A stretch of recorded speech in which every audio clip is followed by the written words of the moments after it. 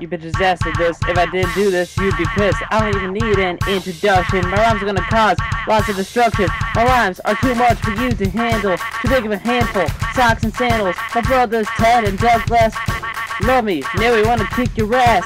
See my boy T-Dubs? I gave him a hug, walked away, and I felt like a thug. So I went out and I did some drugs. That's why I'm so fucked up. And I worked off on the head as a child. My childhood was so fucking wild. Ted was always getting arrested, and my mom was never interested. What? They don't need to know about that. Of course they do. They want to know about you. Well, I don't want them to know about me.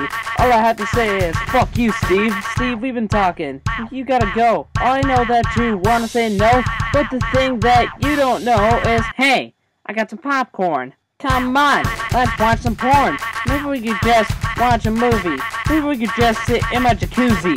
Fucking liar, all we have is a shower. But when you're in there, you sing louder than Eminem in his song Kim. Obviously, he was being slim. Now stop putting your trash in the sink. That house is really starting to sink, and it's getting really hard to think when you're constantly playing the best of NSYNC. Okay, I'll switch to the Backstreet Boys. No!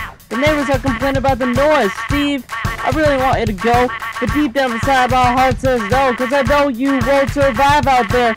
It shows how much I really care. One thing, just stop getting fucked up. Maybe you'll get accepted by T-Dubs. So, you really want me to stay? Nah, I'm just playing. Get the fuck